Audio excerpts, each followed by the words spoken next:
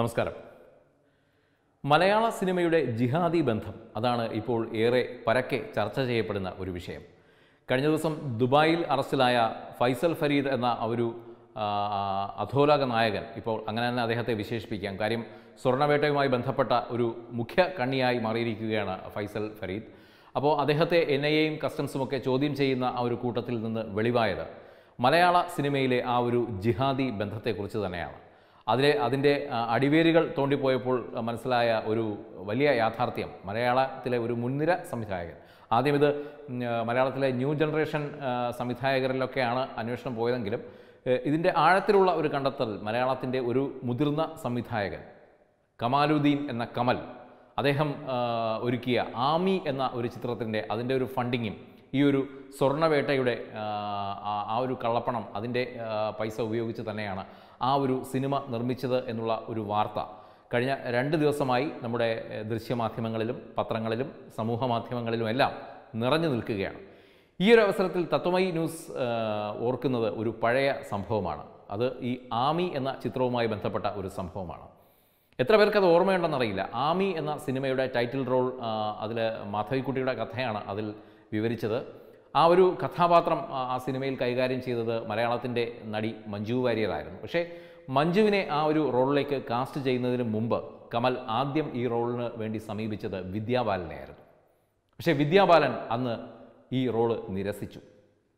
അതിന് ശക്തമായ ആരോപണവുമായിട്ടാണ് അന്ന് കമൽ രംഗത്തേക്ക് വന്നത്. കമൽ അത് പല വാർത്താ സമ്മേളനങ്ങളിലും അല്ലാതെ ദൃശ്യമാധ്യമങ്ങൾക്കൊക്കെ നൽകിയ അഭിമുഖങ്ങളിലുമൊക്കെ കമൽ വളരെ വെട്ടിത്തുറന്ന് വിദ്യാബാലനെ മോശമായി തന്നെ പ്രതികരിച്ചിരുന്നു. വിദ്യാബാലനെ വളരെ മോശമായി ചിത്രീകരിക്കുന്ന രീതിയിലാണ് അതിൻ്റെ ഒരു പ്രസ്താവന അവതരിപ്പിച്ചിരുന്നത്. കാര്യം ആമി എന്ന ഒരു കഥാപാത്രമായി വിദ്യാബാലൻ വന്നു കഴിഞ്ഞാൽ ആ സിനിമയുടെ സെക്ഷുവാലിറ്റി കൂടിപ്പോകും, ആ സിനിമയിൽ സെക്ഷുവാലിറ്റി കൂടിപ്പോകുമായിരുന്നു എന്നായിരുന്നു കമൽ ഇതിന് നൽകിയ ഒരു വിശദീകരണം.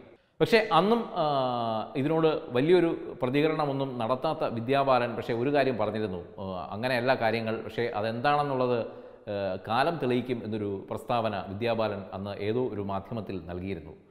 ഇപ്പോൾ ഏറെക്കുറെ ആ വിദ്യാബാലൻ്റെ വാക്കുകൾ സത്യമാവുകയാണ്. കാര്യം ഈ സിനിമയുടെ ഇപ്പം അറിഞ്ഞിടത്തോളം ഈ സിനിമയ്ക്ക് വേണ്ടി ഫണ്ടിങ് നടത്തിയത് തീവ്രവാദ ബന്ധത്തിന് വേണ്ടി ഇവിടെ വേരുറപ്പിക്കുന്ന ചിലരാണ്.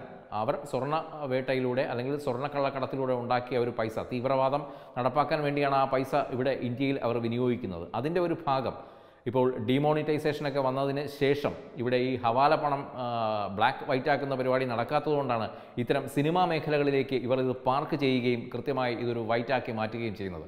അതിൻ്റെ ഭാഗമായാണ് ഇത്തരം ഒരു സിനിമയ്ക്കും ഇവർ ഈ ഒരു പൈസ ഉപയോഗിച്ചത്. അങ്ങനെയെങ്കിൽ നമ്മുടെ രാജ്യത്തെ തകർക്കാൻ ഒരു കൂട്ടർ ശ്രമിക്കുമ്പോൾ അതിൻ്റെ ഭാഗമായി നിന്നുകൊണ്ടുള്ള ഒരു പൈസയാണ് ഈ സിനിമയുമായി ബന്ധപ്പെട്ടവർ കൈപ്പറ്റിയിരിക്കുന്നത്.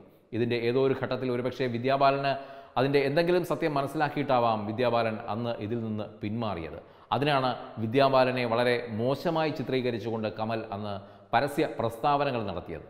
പത്രമാധ്യമങ്ങൾക്ക് മുമ്പിൽ ആ ഒരു മഹാനടിയെ ഇത്ര മോശമായി ചിത്രീകരിച്ചത്. വിദ്യാബാലൻ നമ്മുടെ മലയാളത്തിൻ്റെ ഒരു നടിയൊന്നുമല്ല. വിദ്യാബാലൻ ഇന്ത്യ ഒട്ടുക്ക് അറിയുന്ന ബോളിവുഡിലെ ഒരു തിളങ്ങുന്ന താരമാണ്. അവരുടെ കഴിവ് അവർ പല രംഗങ്ങളിൽ നല്ല നല്ല കഥാപാത്രങ്ങളിലൂടെ തെളിയിച്ചിട്ടുള്ളതുമാണ്. നമ്മുടെ മലയാളത്തിലെ സംവിധായകൻ പ്രിയദർശൻ ഉൾപ്പെടെയുള്ള സംവിധായകർ അവരുടെ ആ കഴിവിൻ്റെ അവരുടെ അഭിനയത്തിൻ്റെ മികവിനെ വെള്ളിത്തിരയിൽ നമുക്ക് കാണിച്ചു തന്നതുമാണ്. ആ ഒരു നടിയെയാണ് അന്ന് സെക്ഷുവാലിറ്റി കൂടിപ്പോകും എന്നുള്ളൊരു മോശം അഭിപ്രായത്തിൻ്റെ കുരുക്കിൽ ആ ഒരു വാക്കിൽ പത്രമാധ്യമങ്ങൾക്ക് മുമ്പിൽ കമാലുദ്ദീൻ എന്ന കമൽ തളച്ചിട്ടത്. പക്ഷേ അന്ന് വിദ്യാബാലൻ കൃത്യമായി പറഞ്ഞിരുന്നു, ഇതിനൊരു ഉത്തരം ഞാനിപ്പോൾ പറയുന്നില്ല, ഇതിന് ഉത്തരം കാലം നൽകും എന്നുള്ളതാണ്. ആ കാലത്തിൻ്റെ ഉത്തരമാണ് ഇപ്പോൾ ഈ രൂപത്തിൽ ഇപ്പോൾ പുറത്തേക്ക് വരുന്നത്. എന്തായാലും ഈ ഒരു സിനിമ മാത്രമല്ല, അതിനുശേഷം ഇപ്പോൾ NIAയുടെയും കസ്റ്റംസിൻ്റെയും ചോദ്യം ചെയ്യലിൽ തെളിയിക്കപ്പെട്ട മറ്റ് 2 സിനിമകൾ കൂടി, ആഷിഖ് അബുവിൻ്റെ നേതൃത്വത്തിൽ അണിയിച്ചൊരുക്കിയ വൈറസ്, അതുപോലെ മായാനദി എന്നീ 2 ചിത്രങ്ങളുടെയും ഫണ്ടിങ് ഇത്തരത്തിൽ വന്നതാണെന്ന് പറയപ്പെടുന്നു.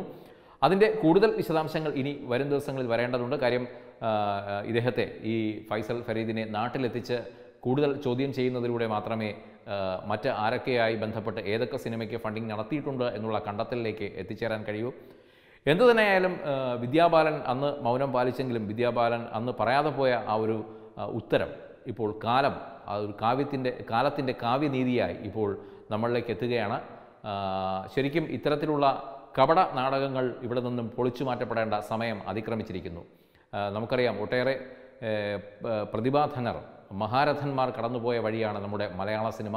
അങ്ങനെ ഒരു മഹത്തായ ചരിത്രമാണ് മലയാള സിനിമയ്ക്കുള്ളത്. അതുകൊണ്ട് ഇത്തരം കളനാണയങ്ങൾ ഇവിടെ നിന്നും സിനിമയിൽ നിന്നും ചവിട്ടി പുറത്താക്കേണ്ട കാലം അതിക്രമിച്ചിരിക്കുന്നു എന്ന് മാത്രം ഈ അവസരത്തിൽ തത്വമയി ന്യൂസ് ഓർമ്മിപ്പിക്കുന്നു. Web desk, Tatwamayi news.